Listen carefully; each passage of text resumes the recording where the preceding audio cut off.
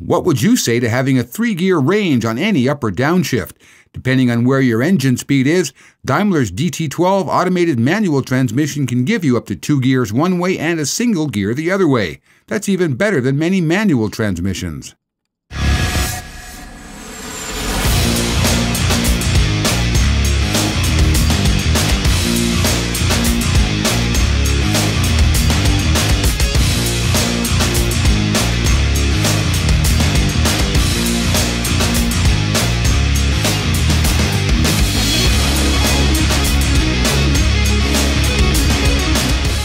Hi, I'm freelance trucking journalist Jim Park. We're in Napa, California, test driving Freightliner's new 12-speed automated manual transmission, the DT12.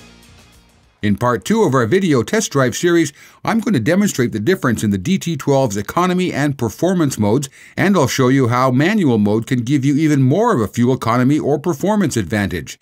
In part 1, we saw how the transmission handles the basic stuff, stopping and starting, city driving, and even a few small grades.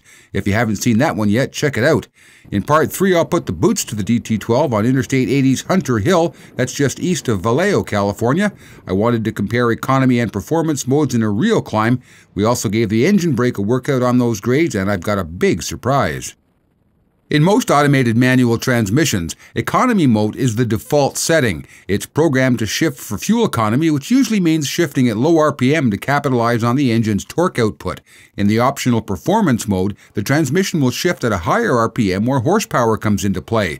It gets up and goes a little faster, but the penalty, of course, is that fuel economy suffers. The DT12 does both econo and performance modes very well, but even in economy mode, drivers can influence the shift timing by the way they use the throttle pedal.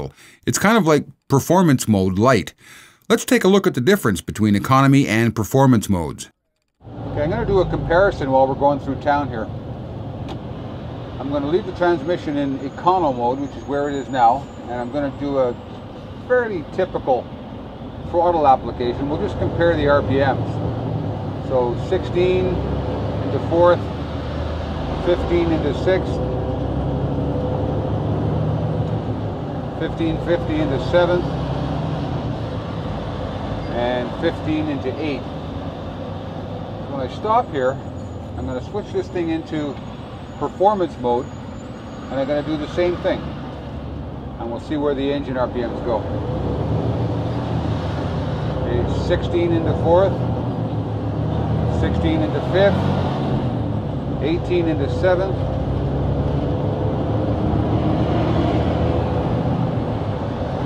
17 into 8th.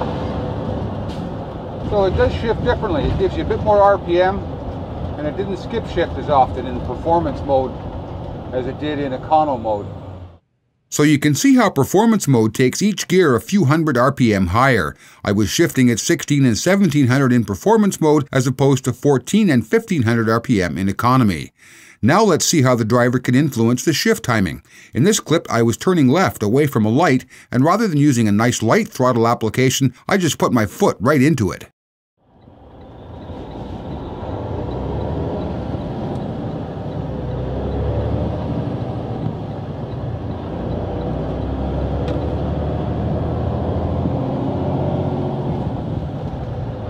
You see by the difference in the engine RPM there too, and you get a little more aggressive on the throttle pedal, it tends to take the revs a little higher and gets you going a bit quicker, but that's not even in the performance mode, mind you, that's still in the economy mode.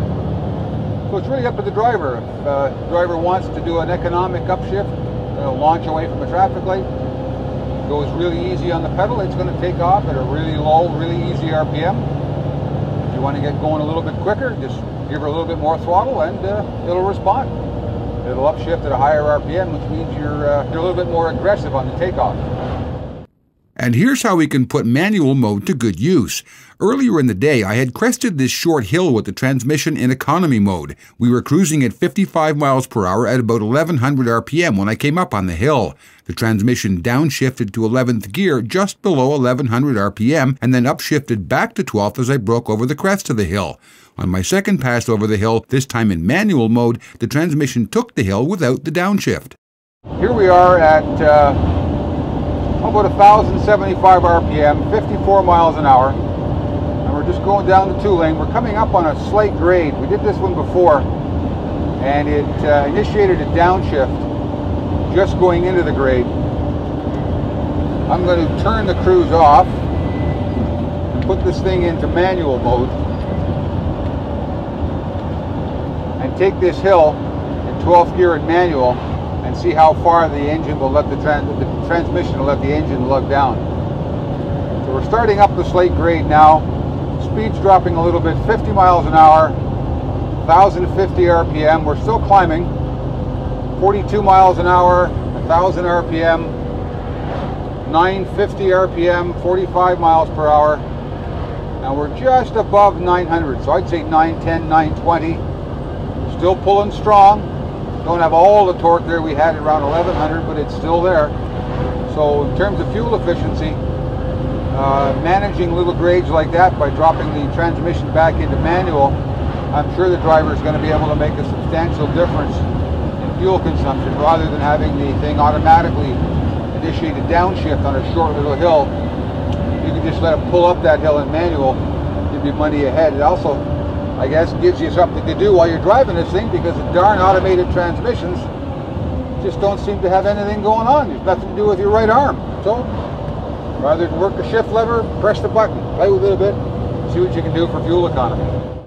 There's proof positive that a driver who's really working the truck can do a better job than the computer in some situations, even this darn smart computer. Manual mode works pretty well at launch as well. So we come to a stop, it automatically shifts to first, which we don't want. So let's go to second. Let's try third. So I'm in third gear at the light here, going to turn left, and there's a very slight upgrade to this. And we're loaded 75,000 pounds, and I want it to start in third gear. Some transmissions would say, nah, I'm not going to let that happen, but here we go. Just as smooth as can be. Upshift to fourth. Make the shift to fifth. We're taking the corner in fifth gear right now. Grab another gear, and we're just off to the races. That was incredible.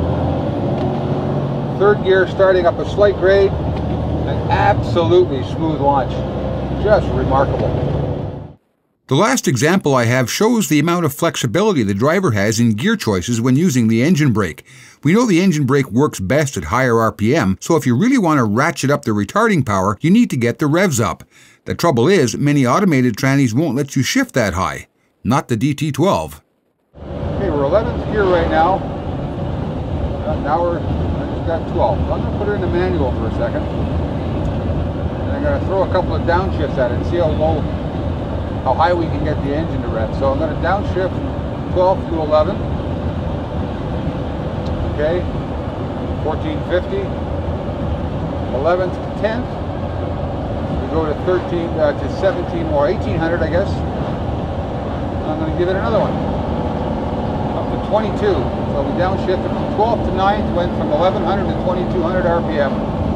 And I had all that range of control. So if I needed some engine brake at that high RPM for a quick stop or to hold me on a grade, I'd have no problem at all getting up to 2000 RPM or better for the maximum retarder output.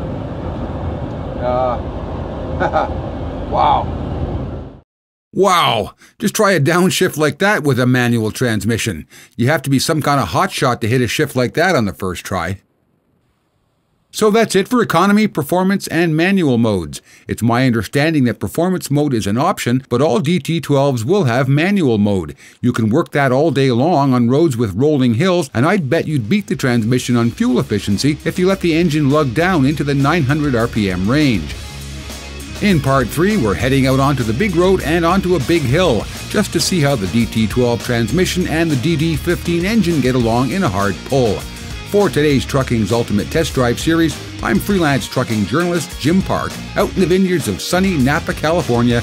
Drive safe and keep your revs down.